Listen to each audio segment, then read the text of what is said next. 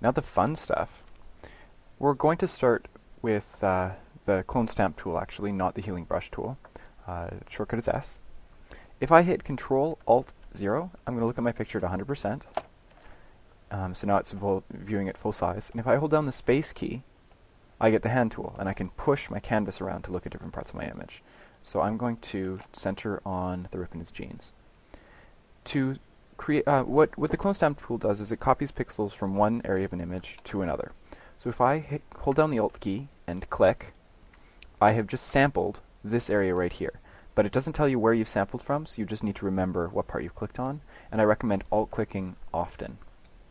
Now wherever I click and drag, I get those pixels transferred to wherever I'm clicking now. And you can see the cross where I'm clicking, where it's going from, and the circle where it's going to. If I let go and click again, it keeps the same distance, and my source and my destination are always the same.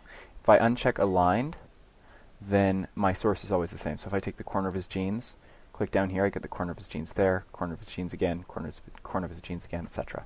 So I'm going to undo, Control Alt Z, click on aligned again, so that that doesn't happen. I want them always to stay the same distance apart. And I'm going to copy parts of his jeans that look similar enough to this that people won't know the rip was there in the first place. So Alt, click, let go of Alt, and drag over top of the rip. And bingo, it's gone. You can do the same thing in his face. Alt, click, click, Alt, click, click, Alt, click, click, etc. But instead of using the clone stamp tool, I actually recommend using the healing brush tool. So I'm going to zoom in here, and the first thing you need to do is make sure you're actually using the healing brush tool. If you click and hold over here, you'll see we've got the spot healing brush and the healing brush. We want the Band-Aid by itself, healing brush tool, not the spot tool. So let's hold down the Alt key, click, and click here, and it does a much better job of getting rid of that spot. And I'm just going to demonstrate that by undoing, clicking down here, and dragging. We get this really dark color, and it's actually pretty ugly. But what it's going to do, when I let go of the mouse button, is blend it with the skin that's around where I clicked.